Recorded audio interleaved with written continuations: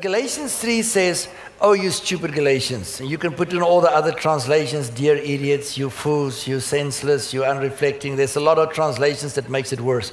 But he says, "Who have bewitched you, you before whose eyes Jesus Christ was graphically portrayed as being crucified amongst you? This one thing I want to know.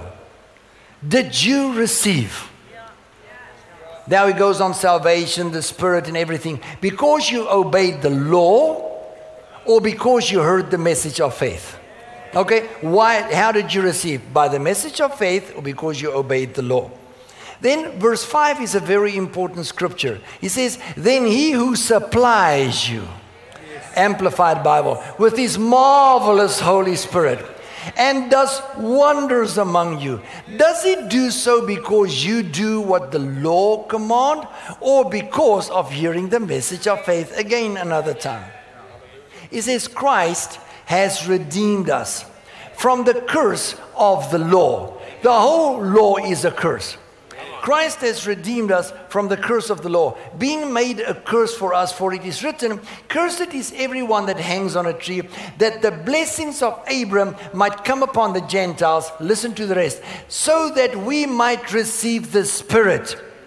The promise, let's put in the word, the promise of the Spirit by faith. Okay? So, because of Christ's crucifixion, we now can receive the blessings of Abram, but upon the blessings of Abram, the promised Holy Spirit. What will the promised Holy Spirit do? He will help us to work wonders. Okay?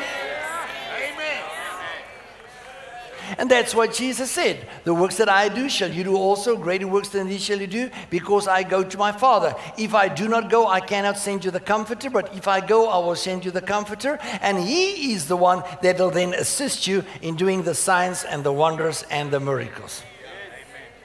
But the law can't do it. That's why Christ had to die to redeem us from the curse of the law, to give us the promise of the Holy Spirit. The promise of the Holy Spirit came, 1,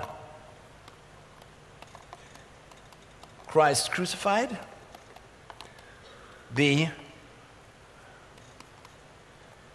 you and I hearing the message of faith. Okay? So see, if I am out of the law, not an outlaw,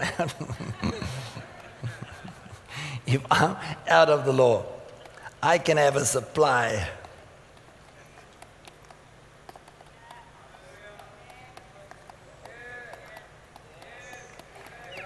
Because Christ is crucified, hearing the message of faith, and I'm out of the law. Romans 10 says the following, verse 4. "Christ is the end of the law to all who believe. Because Moses described the righteousness that is of faith like this. The righteousness of the law like this. He that doeth it shall live by it. But the righteousness which is of faith speaks." It says, "Do not say in your heart, who shall go up to heaven to bring Christ down? Who shall go to the abyss to bring Christ up?" But this word is very near you. It's in your heart and it's in your mouth. You can just speak it. So verse 17 says, "So then faith comes by hearing, and hearing by the word." And we have that drilled into us. We have that preached to us. We have that quoted. We had the fridge magnets. We had the bumper stickers. We had everything about faith comes by hearing. But verse 16 says, "Well did Isaiah said, who believed our report?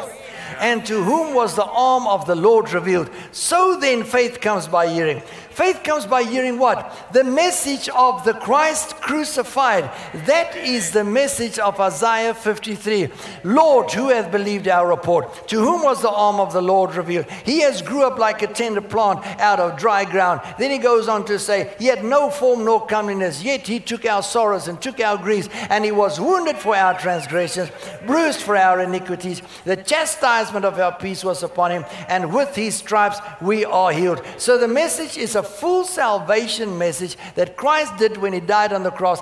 Dying on the cross, he redeemed us from the curse of the law, being made a curse for us, so that the blessings of Abraham might now come upon the Gentiles, and we might receive the promise of the Spirit by faith. So we have a supernatural supply of the Holy Spirit that will help us do wonders all over the world if we understand what Christ did when he died on the cross, what happened when the Holy Spirit came because of Christ dying on the cross, and if we then take the message of faith and don't go back to the law, have the word in us, say the right words, receive the promise of the Holy Spirit, we will be the greatest wonder workers on the face of the earth. 1 Corinthians 2, verse 9, the wonderful scripture that says, as it is written, eye hath not seen, ear hath not heard, neither hath come upon the heart of man the things that God has prepared for those that love him. But God has revealed them unto us by his Spirit. So I got to have the supply of the Spirit to hear from God things that no eye has ever seen. But verse 7 and 8 says, if the rulers knew who the Lord of glory was, they would never have crucified him. So it's the crucifixion of Christ that brought about the fullness of an open heaven, that brought about stuff that nobody has ever seen or heard of, that's ready and prepared to be revealed to anybody that will receive it by the Spirit. Because the natural man cannot receive it, because no man knows the things of God except the Spirit of God, but God will reveal them unto us by his Spirit. So the natural man cannot receive what we're teaching. It's for spiritual people that says, my goodness, I'm not going to sit and warm a church pew for the rest of my life. I'm going to be a miracle worker. I'm going to be a sign and a wonder worker. I'm going to bring about stuff that nobody has ever seen before. Man, if we look at the cloud of witnesses and we think what they did in 1904, 1906, 1946, man, they're going to look like, they played in a kindergarten and they were busy with a Sunday school picnic. And they're going to say, my goodness, why couldn't I just be born now? And that's who we're going to be. So we got to be spiritual. What makes us spiritual? Romans 8, let's start maybe at verse 6. Now the mind of the flesh, or the carnal, or the natural man, which is sense and reason without the Holy Spirit, is death. Death that comprises all the mysteries arising from sin, both here and hereafter.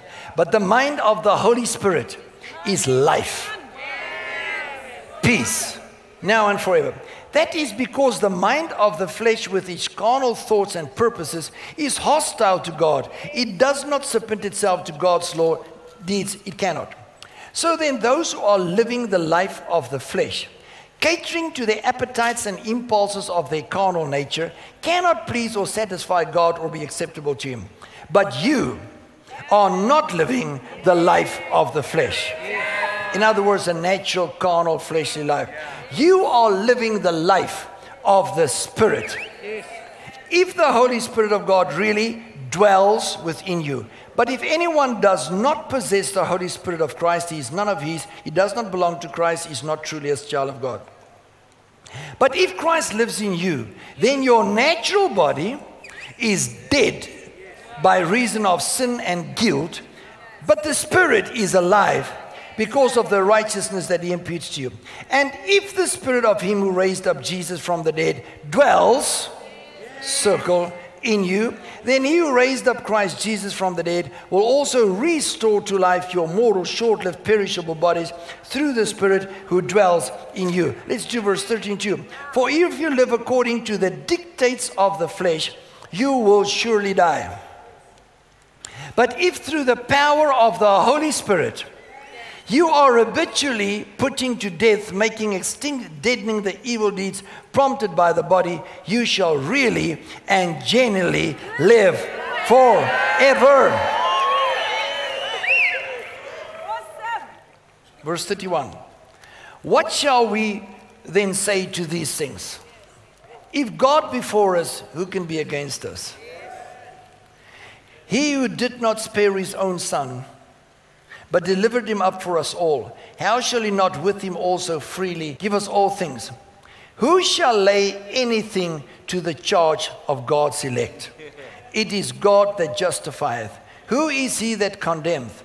It is Christ that died, rather is risen again, who is even at the right hand of God, who also make it intercession for us. Colossians 2. Verse 13.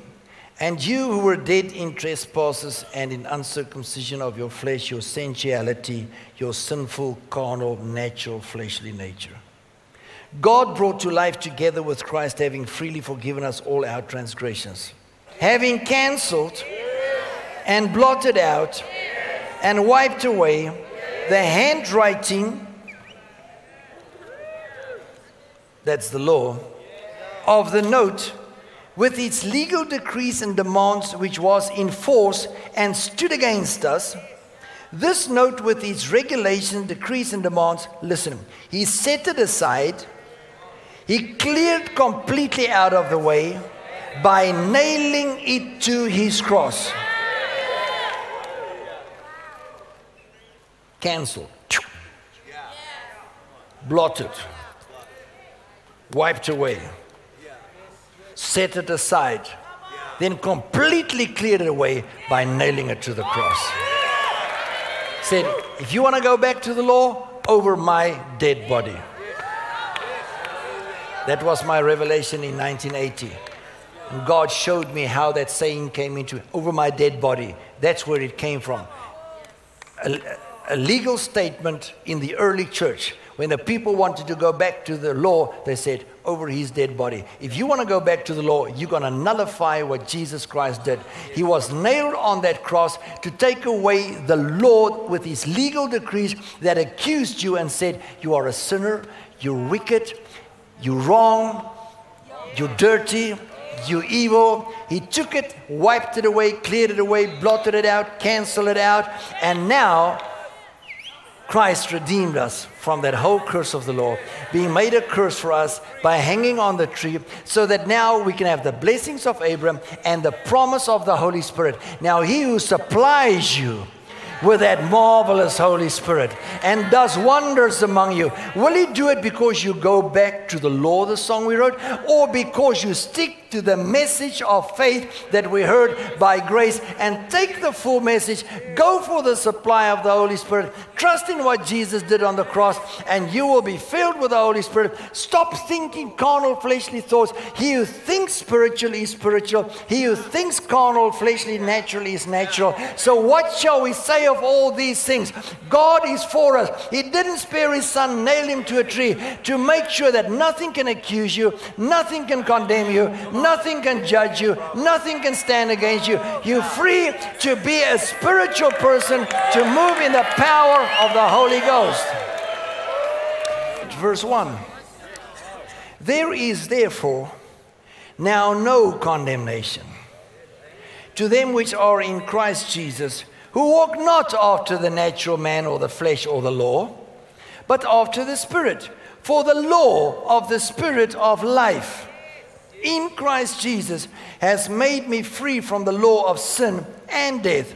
For what the law could not do, in that it was weak through the flesh, the natural carnal thing, God sending his own Son in the likeness of sinful flesh, and for sin condemned sin in the flesh, that the righteousness of the law might be fulfilled in us who walk not after the flesh but after the Spirit. So chapter 6 is more or less what we read in the previous thing. We were raised together, quickened together by baptism in Christ, what we just read in Colossians and stuff like that, okay? So chapter 6 talks about baptized in Christ, raised in Christ to newness of life. But chapter 7 is the questionable,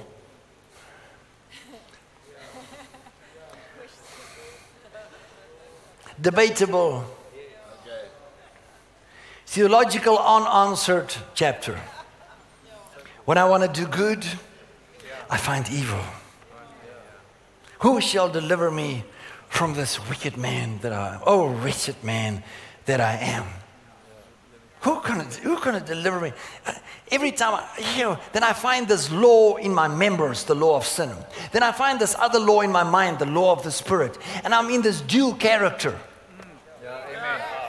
And then people say we have two natures. No, I'm not. If any man is in Christ, he's a new creation. Amen. So somewhere we must find out what Romans 7 really says. Know ye not, brethren? I mean, 7 does come before 8. So if we want to come to no condemnation, what shall we say of all these things? If we want to come to that, we've got to understand 7 somehow. Otherwise, why is it that the condemnation, judgment thing creeps in and creeps in and creeps in and creeps in? Why is the law still so strong although we believe in grace?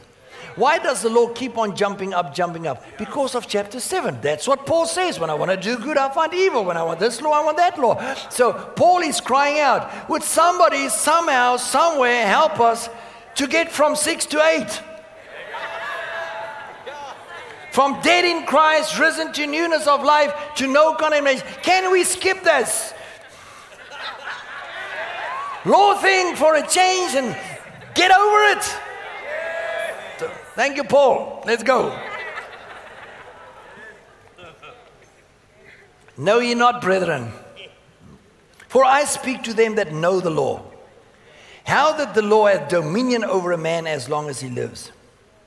For the woman which has a husband is bound by the law to her husband so long as he lives. But if the husband is dead, she is loosed from the law of the husband. So then, if while her husband lives, she be married to another man, she shall be called an adulteress. But if her husband be dead, she is free from that law, so that she is no adulteress, though she be married to another man. Wherefore, my brethren, you also are become dead to the law by the body of Christ. This is my body, broken for you. There's a new and living way to the Holy of Holies through the veil, which is his body. Okay. We are dead to the law through the body.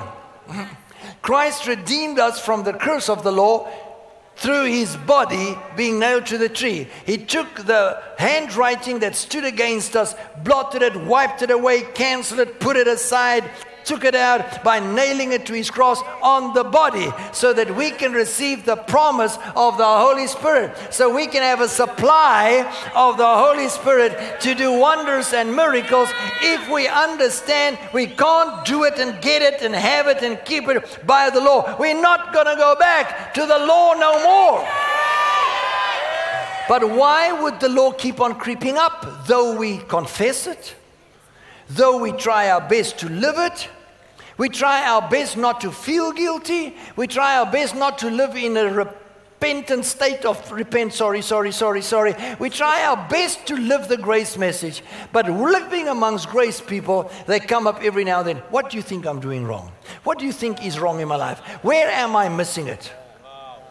The law. So the only thing that can tell you miss it is the law, because the only knowledge of sin is by the law. If there's no law, there's no knowledge of sin. So why is the law still so strong after all our teachings of grace? Romans 7. Wherefore, my brethren, you also are become dead to the law by the body of Christ. Now here it comes. That you should be married to another, even to him who is raised from the dead, that we should bring forth fruit unto God. For when we were in the flesh, the motions of sin which were by the law did work in our members to bring forth fruit unto death. But now we are delivered from the law, that being dead wherein we were held, that we should serve in newness of spirit, and not in the oldness of the letter. We are dead to the law by the body of Christ. We understand that is the cross, crucifixion of Christ.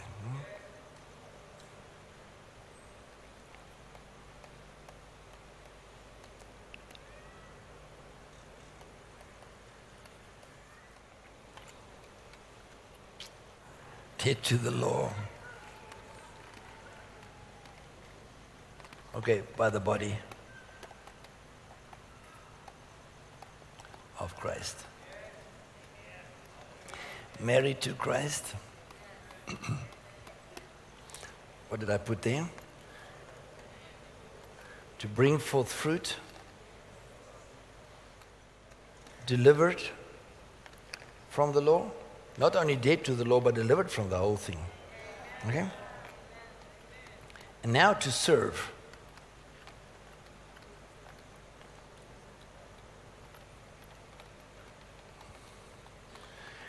John chapter 15.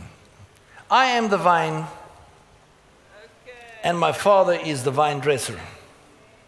Any branch in me that does not bear fruit, he cuts away, and he cleans and repeatedly prunes every branch that continues to bear fruit, to make it bear more and richer and more excellent fruit. Now, that scripture could be preached in condemnation, or you can read it in the context. If you don't bear fruit, if you are, I'm the branch, and I'm the vine, you are the branches. If you as a branch don't bear fruit, he does not throw you away, cast you away, cut you off. He comes and prunes you, Amen. Lifts you up. And that word there in the Greek language is, he lifts you up so that you don't drag on the ground till you start bearing fruit. Get you out of some condemnation here today.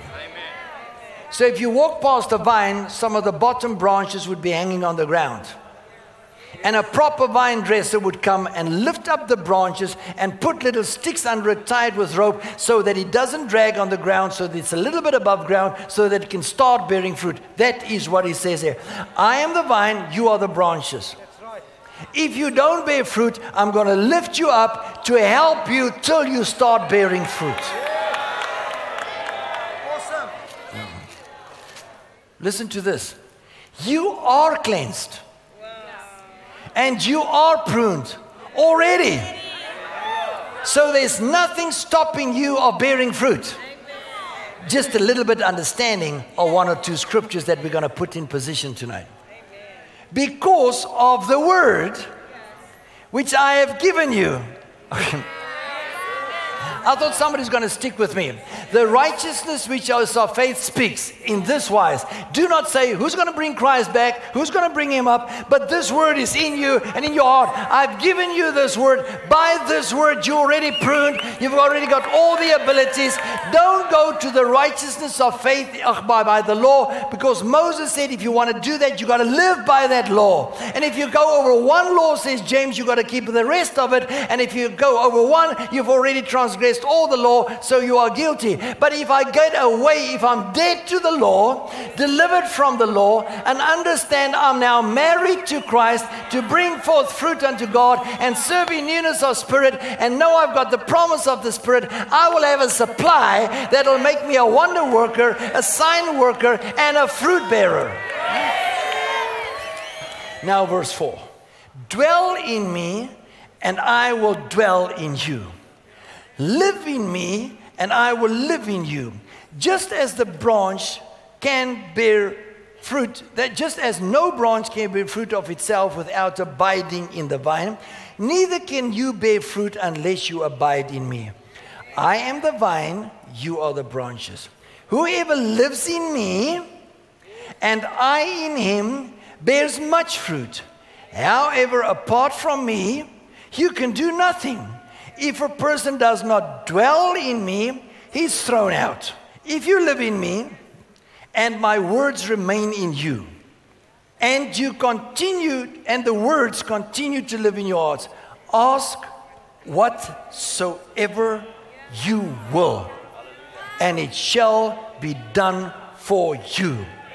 When you bear much fruit, which is getting answers to all your prayers because of the dwelling in me and I in you, my Father is honored and glorified, and you show and prove yourself to be true followers of mine. So in John 17, Jesus says, Father, I pray that you make them one. As I am in you and you are in me, and we are one, would you make them one, I in them, and they in me? Amen. For this reason, I will give them my glory, as you have given me your glory. So, Father, would you now give back the glory that I had with you before the world began? Father, glorify your name. Okay, my Father will be glorified if you start bearing much fruit. Oh, I'm going to explain the fruit. Whatsoever you'll ask, you'll get. Oh, I'm going to help you to understand how you can get whatsoever you ask. If my word will continue to abide in you, and you will continue to abide in me. Oh, I'll just back it up. If I dwell in you and you dwell in me. If I am the vine and you are the branch and you stay in me, and we are one. Father, would you make them one? Do you want to know what the word one means? Marry.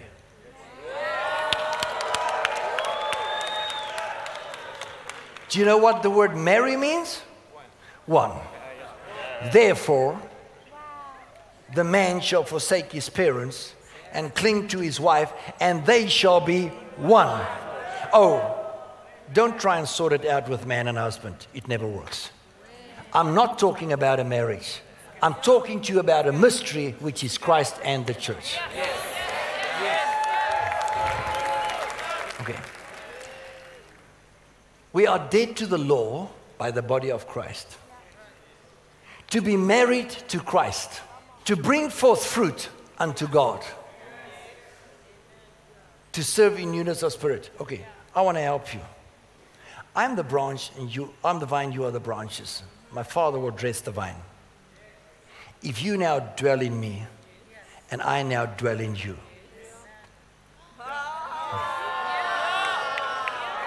So if we are really one,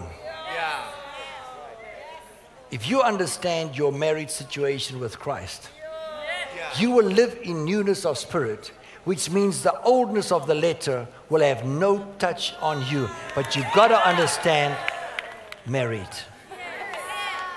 Chapter 14, verse 27. Peace I leave you. My peace I now give and bequeath you. Not as the world gives, do I give you. Do not let your heart be troubled. You heard me tell you I'm going away and I'm coming back to you. If you really loved me, you would have been glad. Because I am going to the Father, for the Father is greater and mightier than I am. And now I have told you before it occurs, so when it does take place, you may believe and have faith in and rely on me. I will not talk with you much more, for the prince of this world come, he's got no power in me.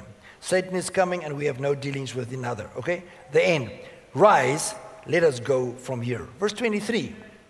Jesus answered, if a person really loves me, he will keep my word. If you abide in me and my word abide in you, you will ask whatever you will, and it shall be done unto you. And therein is my Father glorified, that you bear much fruit. So if we understand we are married to Christ, we will bring forth fruit unto God. What is fruit? By asking and getting.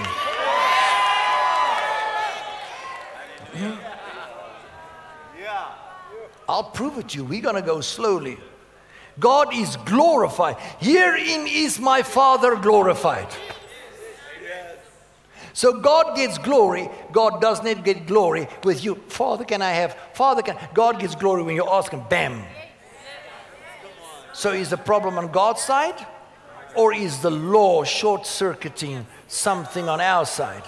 Do we understand the marriage, the oneness, the vine, the unity, the fruit bearing, the dwelling?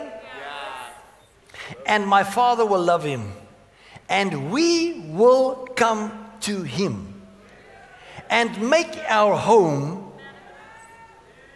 our special dwelling place with him. Okay. Now we're going from backwards. If you love me and keep my word, then the Father and I, which are one, which I prayed later on, that I prayed later on that you will now be that one, Mary.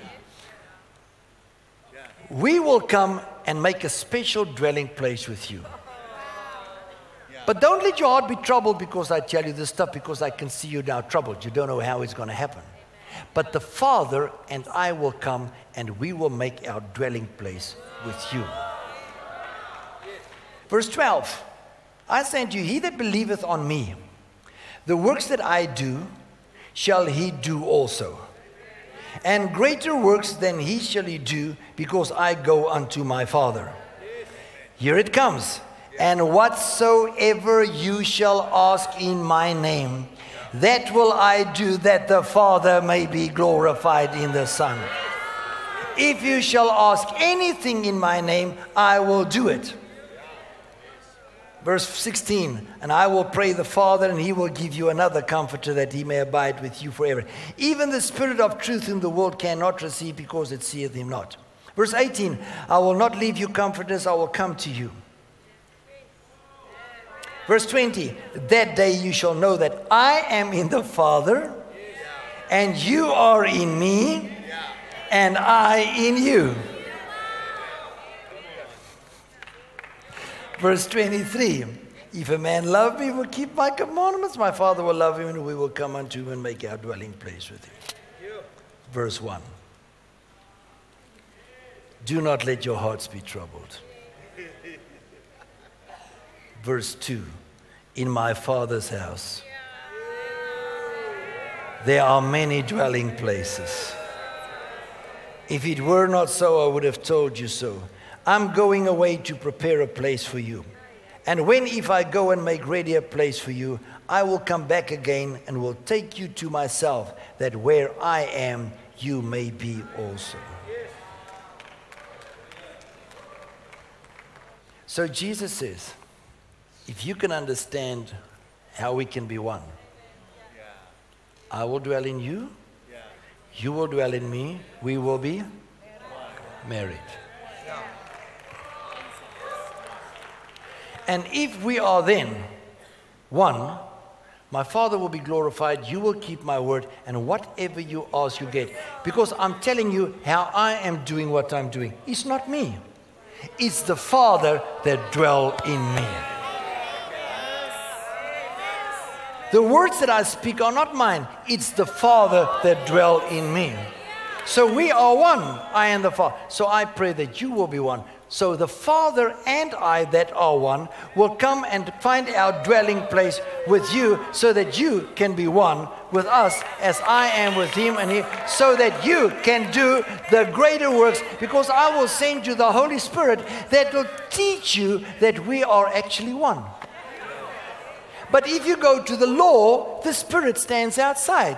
If you go for the Spirit, the law will have to go. So we are dead to the law, delivered from the law, redeemed from the law by Christ's body on the cross, to be married to another, to be one with Christ, to be the dwelling place. So, in my Father's house are many dwelling places. I am going to prepare that place. Amen. And when I've prepared it, I'm going to come back to make sure that you are where I am. So where are you, Jesus? In the Father. Where's the Father, Jesus? In me. Amen. What are you? Oh, I'm the dwelling place. So what are you going to prepare? Oh, I'm going to get you out of the law into the Spirit, so that you can be a dwelling place. So that we can have a big house full of dwelling places. And if you understand that unity and have that word in you, whatsoever you ask, it'll just be done. Because it's not you, it's the newness of Spirit, the Father and the Son, the fullness of the Godhead bodily. Ephesians 2, Colossians 2, right on the inside of us. Imagine what God is thinking of you, married. Yes. Amen. Awesome.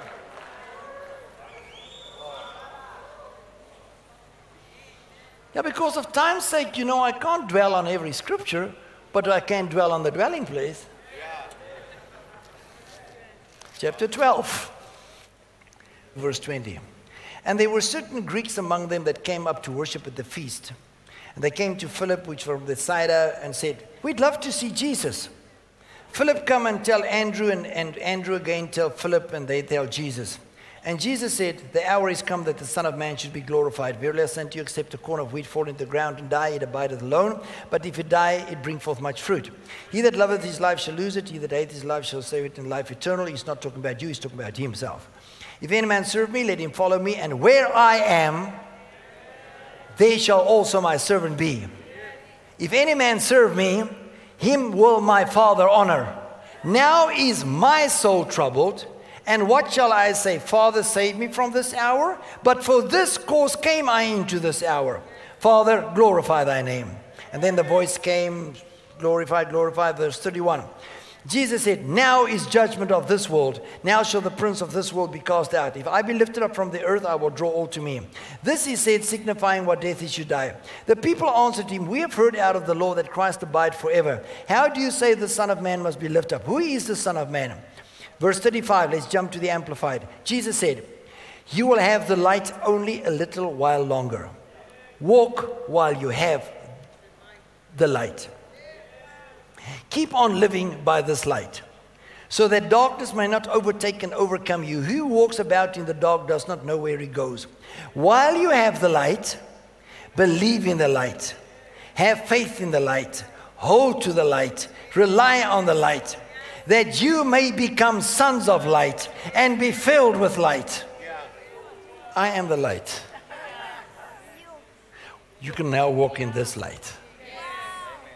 But if you believe what I say, you will all become sons of light. You ready? So listen to Jesus, same story, just another version. Matthew 5:14.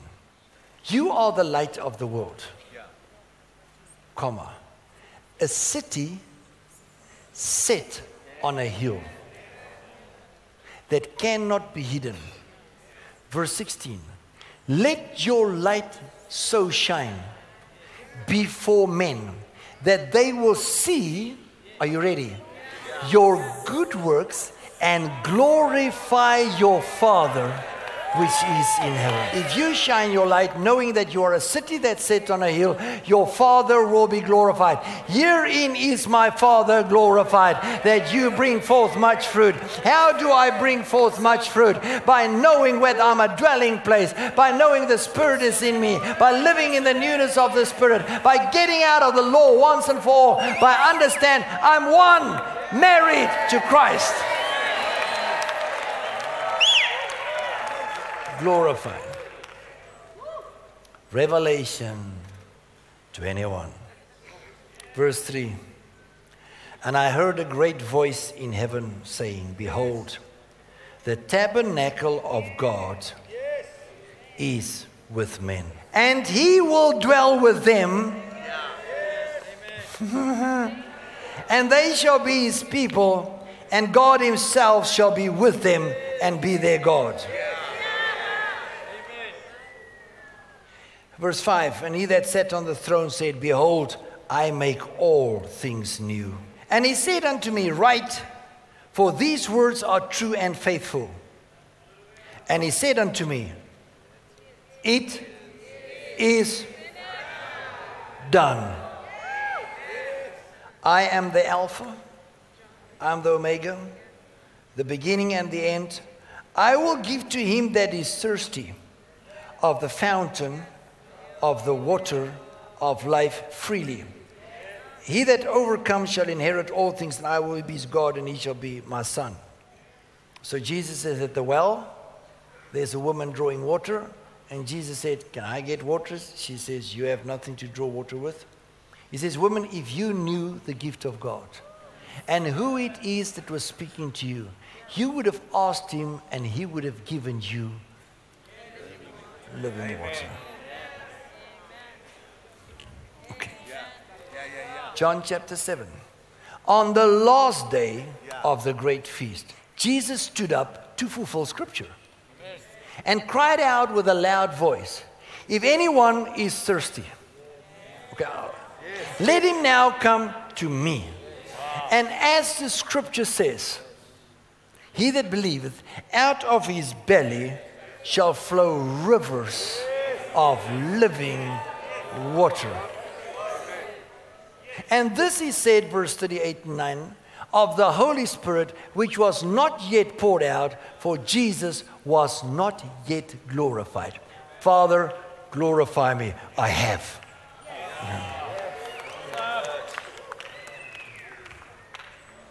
When did he pray the prayer? The night when he was betrayed.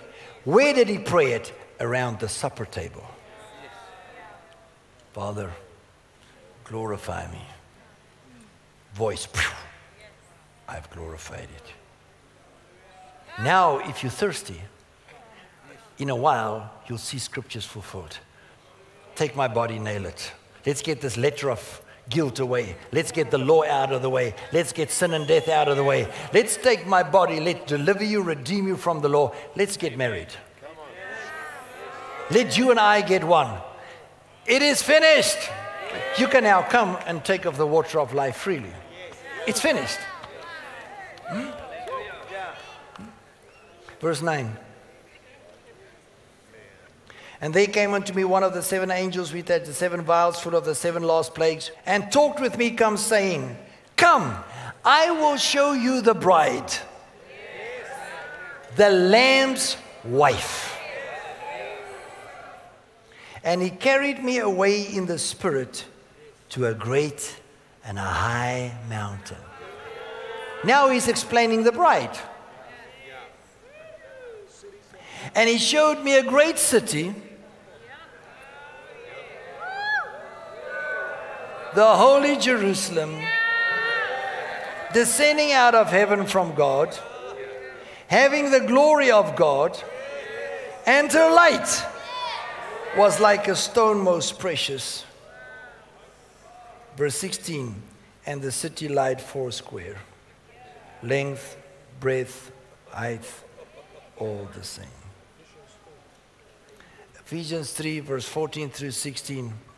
For this reason I bow my knees unto the Father of our Lord Jesus Christ, that he may grant you. And then he goes on, verse 16, to be strengthened with might in the inner man.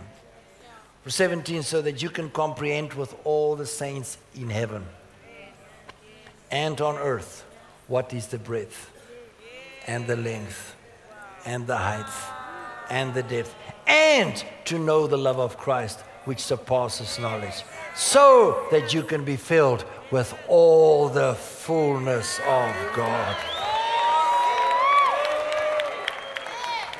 Revelation 19, verse 7. Let us be glad and rejoice and give honor to him, for the marriage of the Lamb is come, and his wife has made herself ready. And he said unto me, Write, blessed are they which are called unto the marriage supper of the Lamb. And he said unto me, These are the true sayings of God. And I fell at his feet to worship, and he said, See that you do it not. I'm your fellow servant and your brethren that are the testimony of Jesus. Worship God, for the testimony of Jesus is the spirit of prophecy. And I saw heaven opened. And I behold a white horse, and that sat upon it was called Faithful and True, and in righteousness he judged and make war. His eyes were a flame of fire. On his head were many crowns. He had a name written, so no man knew but himself. He was clothed with a vesture dipped in blood. And his name is called the Word of God. And the armies which were in heaven followed him upon white horses, clothed in fine linen, white and clean. Out of his mouth go a sharp sword, that he should smite the nations. He shall rule them with a rod of iron, and he treadeth the winepress of the fierceness of the wrath of the Almighty. And he has a vesture on his thigh, name written, King of Kings and Lord of Lords. And I saw an angel standing in the sun, and he cried with a loud voice, saying to all the fowls that fly in the midst of heaven, Come and gather yourselves together unto the supper of the great God. Let's go to Zephaniah chapter 1, verse 7. Hush, be silent before the Lord God, For the day of the vengeance of the Lord is near. For the Lord has prepared a sacrifice, and he has set apart for his use those who accepted the invitation to the sacrifice. Now Jesus says in Matthew and in Luke, I will not partake of this table again till it is fulfilled in the kingdom. I will not have bread with you, and I will not have wine with you till it's fulfilled. So Luke 24, there's two guys on the way to Emmaus, coming from Jerusalem from the crucifixion. They're walking, their hearts are filled with sorrow. Jesus come walking with them and start asking them questions about whatever happened in Jerusalem. They say, are you a stranger? Don't you know what happened? They ask him, and then he start telling them. Oh, do you? And he starts telling them the prophecies of what they tell him. And he made like he was just passing by. And they said, no, it's late. Come in. So it means the day is already long. Yes. This was the morning for Mary. This was already late at night, because they said, you can't, you go, come in. And when he came in, the Bible says, and he took bread. Thank you. And he thanked the Father, and their eyes were opened. And they said, were our hearts not burning on the inside of us when he was walking with us on the road? The Bible says, and later that day, while the 11 was at table, Jesus appeared in the midst of them. And for joy, they could not speak.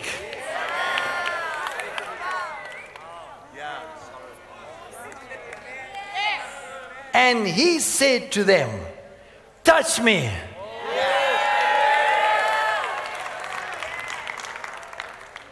King James would say, handle me. So what's he saying? The little while is over. Your sorrow is turned into joy. I've been to the Father. You are now ready to be a dwelling place. Back to chapter 20 of John. Later the same day, he appeared unto the 11. Same story as Luke 24. The morning he said to Mary, now he's back. Now the 11 is there. He appeared in their midst. And he breathed on them. Receive ye the Holy Spirit. The little while is over. When you see me again, I will give you the Comforter. Not Pentecost, not the fulfillment, not the outpouring. The Comforter is now here. Because I can only appear now. I'm now in another realm. So, receive ye the Holy Spirit. As the Father has sent me, even so now send I you. Pa!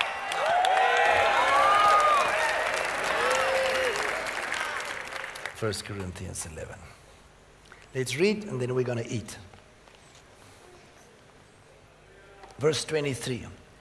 I have received of the Lord, which I also delivered unto you, that the Lord Jesus, the same night in which he was betrayed, took bread, and when he had given thanks, he broke it and said, take, eat, this is my body, which is broken for you. This do in remembrance of me. After the same also he took the cup when he supped, saying, this cup is the New Testament in my blood.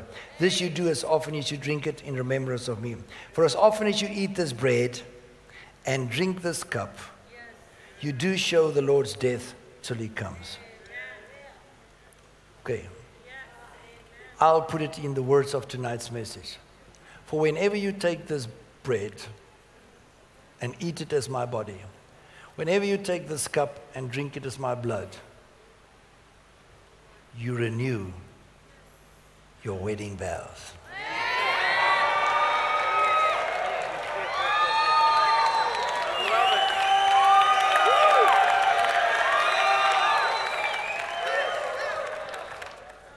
Whoever shall eat this bread and drink this cup of the Lord unworthily, not knowing what Romans 7 says, not knowing what Galatians 3 says, shall be guilty of the body and the blood of the Lord.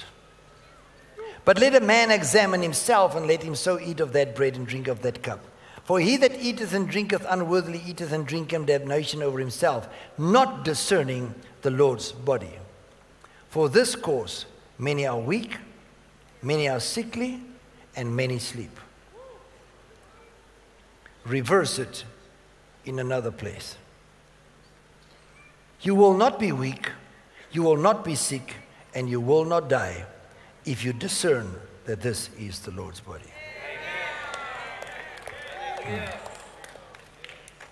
The word discern is not like our English word discern. The Greek word there is to separate. See what the blood is for and see what the body is for. He said, we are dead to the law by the body. To be married to Christ. Bone of his bone and flesh of his flesh. He said, I'm speaking a mystery, Christ and the church. Hallelujah. So, a sacrifice has been prepared. The invitation is out. Amen. Would you take the invitation Yes. Amen. and come receive the body and receive the blood? If you do, you renew your wedding vows. Hallelujah. You are one with Christ, and the works that he do shall you do also, and greater works than you shall. And he will supply you with his marvelous Holy Spirit and work wonders among you, because the place has been prepared. The Comforter has come. You are filled with the Holy Spirit, one with Christ, ready to bring forth fruit unto the Almighty God. Bless all you fruit bearers for God. Bless you, bride of Christ, wife of the Lamb. You are blessed to be married to Christ. You can bring forth fruit. You don't have to be sick. You don't have to be weak. And you don't have to die. Life.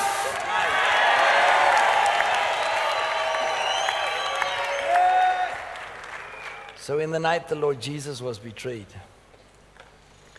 he took bread, broke it, thanked the Father. Father, we thank you. He said, this is my body. He didn't say it resembles his body. He didn't say it's an example of his body. He said, this is my body. If you can discern it, take it aside and eat it as my body. All the blessings of the body. This teaching of tonight, wham. I can mark the marks how the anointing increased in our ministry around the table of the Lord when I shared this revelation.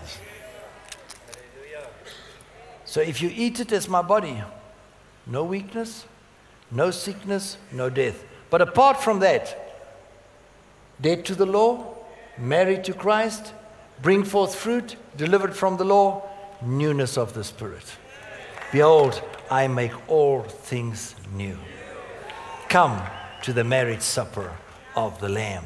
The invitation is out. The sacrifice has been prepared. In Bozrah, clothes sprinkled with red blood, trampling the winepress alone. It is done. The righteousness of the saints are the white clothes with which the Lamb are riding. Yes, Lord, we will ride. Let's eat. In the same manner, he took the cup. And he said, this is the New Testament. In my blood, drink it for the remission of sins. Oh yes, and do it till he comes again. Amen. Remember my death till I come again. In other words, keep on reminding yourself that this is my marriage. We bless the body and the blood of Jesus as the body and the blood. In nomine Patri et Filii et Spiritus Sancti. It means in the name of the Father, Son, and the Holy Spirit.